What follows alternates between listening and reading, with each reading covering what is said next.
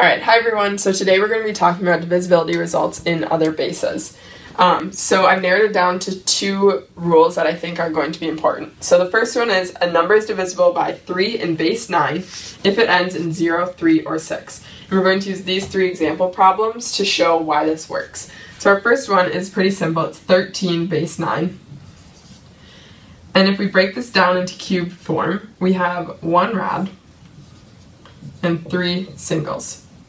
Now because we're working in base 9, we know that this 1 rod is going to break down into 9 singles.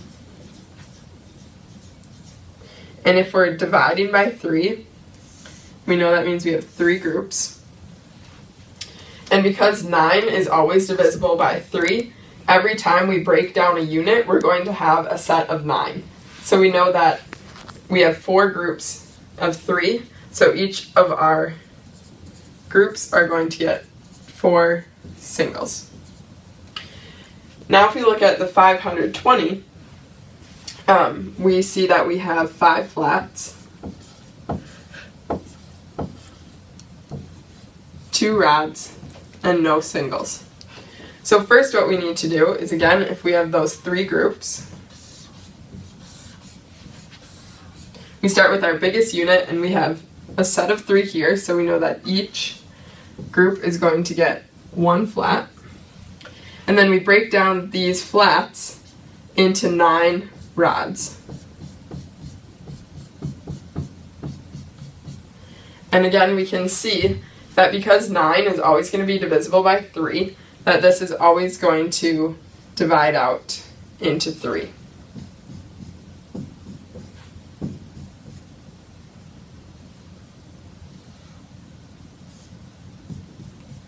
So each group got 6 total rods.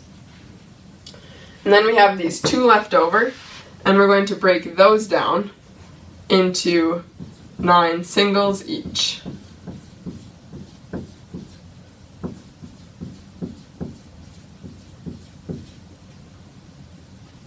And then again, because we know that 1 rod is equal to 9 singles, that's always going to be divisible by 3.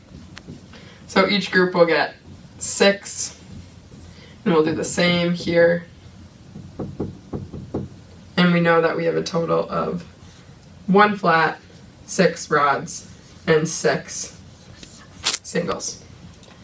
Same thing here for the 726. We have 7 flats,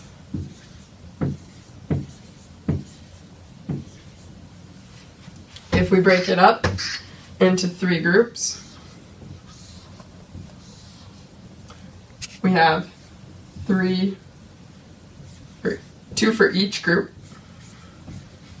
with 1 left over, and that's going to break up into 9 rods.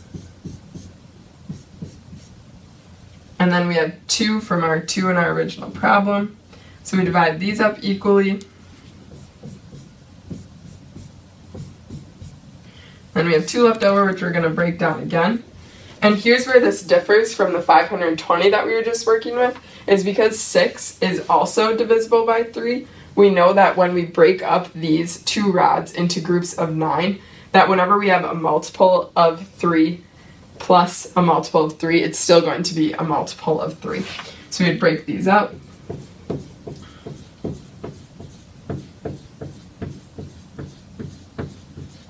Plus the 6 that we started with. And then we know we have enough to give to each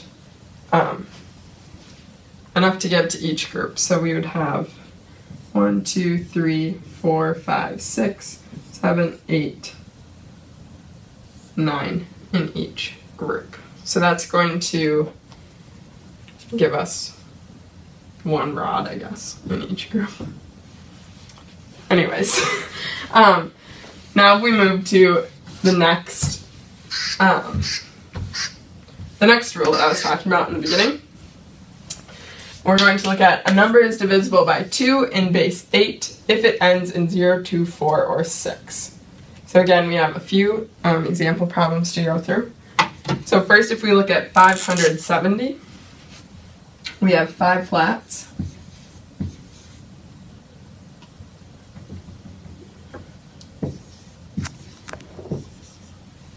7 singles, and 7 rods, 0 singles. So then if we were to divide it up into 2 of our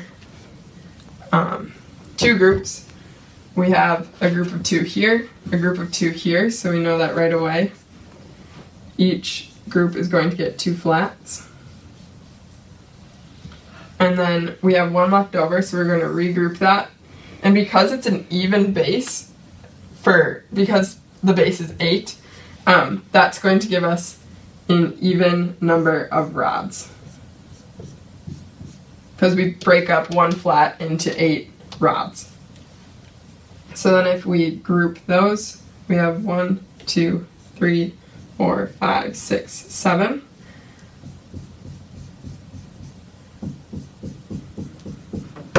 And then we can regroup this one into 8 singles.